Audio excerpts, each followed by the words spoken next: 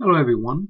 Today I'm going to show you how to use WebView to create a very simple web browser for Android phone. Here is my browser. It is load up Google homepage automatically, and from here I can browse the web. So I want to search for some picture from the Occupy Wall Street. You click on the image tab, and it will return me the photos. I can click on it to see. I can go back. I can keep clicking. I can go back. Okay, let's dive in. So, open Eclipse, create a new Android project, name it Hello WebView. Choose the target to be 2.2. Let's retype the application name. The package name will be my name and the project name. Click finished. Let's go to fix the layout. So resource folder, layout folder, the main layout. We will make this to be our web view, and instead of the orientation properties, we'll change that to be ID so that we can use later in our project. So let's call it web view. So what it means is we will use the whole area of the display to be our web view. After finish that, we can go to the activity. In here, let's first create our private web view. Let's call it my web view, and we need to import that from the Android WebKit. In order to use that, we will assign that to the web view that we create in the layout. We do this by calling the method find view by ID, and so we have resource.id.webView. And next thing we need to do is to turn on the JavaScript for our web browser. So set JavaScript enable to be true, and then we will load our home page from there, which is the Google website. So let's do http www.google.com.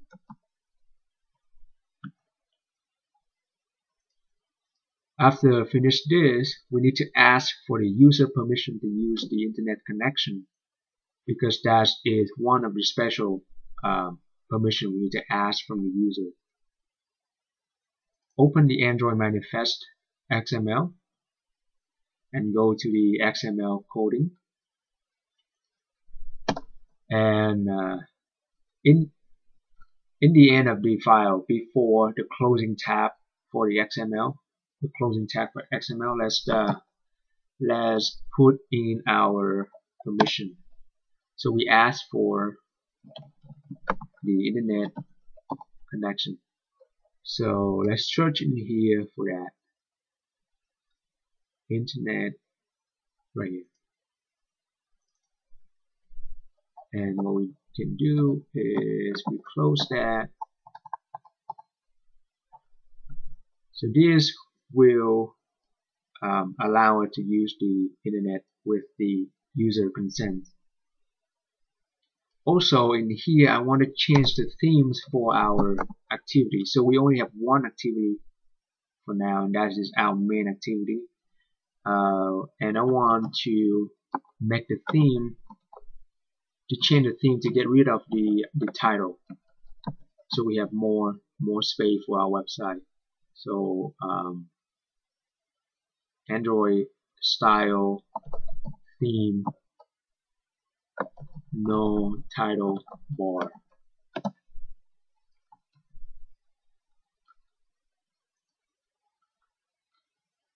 And we can try to run the test from here. Let's hit run.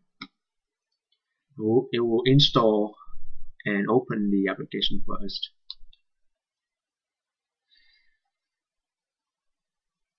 So here we go. Google is load up. Then try to find the same thing. Find some picture of Occupy Wall Street. Scroll down and click on the image tab.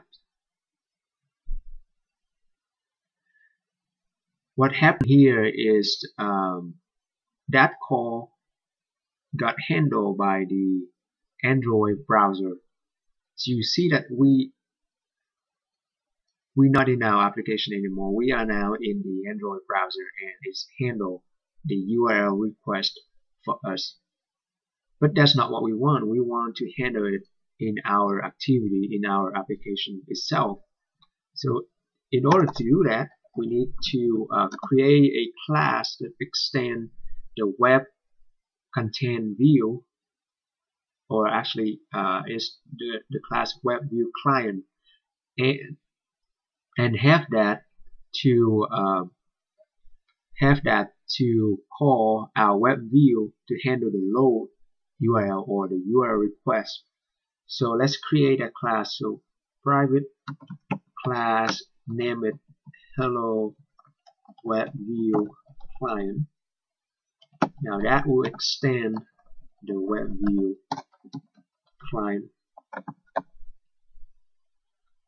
We need to import this from the WebKit, and inside this class we only need to override one method.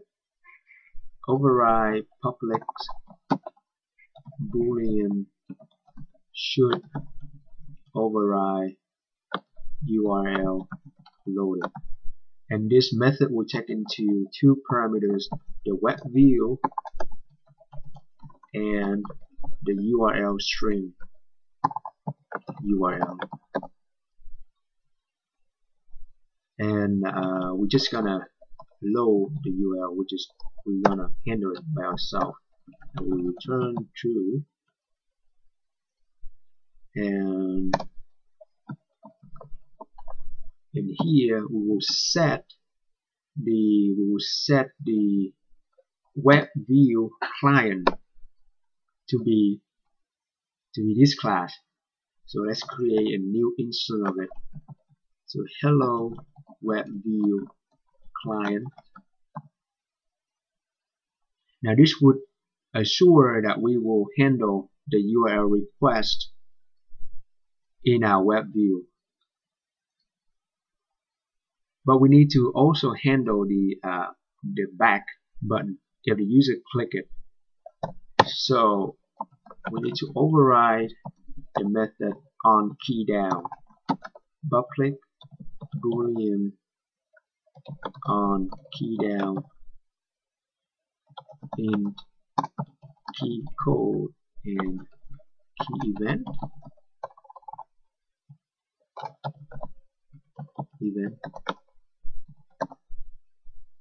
Now we need to import this from the Android view. Let's implement this one. So we need to check if the key code is equal to the back key. So, and the back key value will be key code back. There we go. So if the user hit the back key, and we will check our web view to see if we can go back. If they're both true, then we will go back, and we will return true.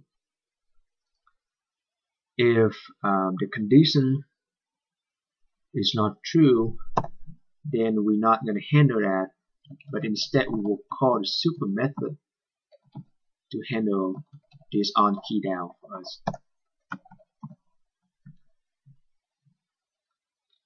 And that is everything. Let's try to run it.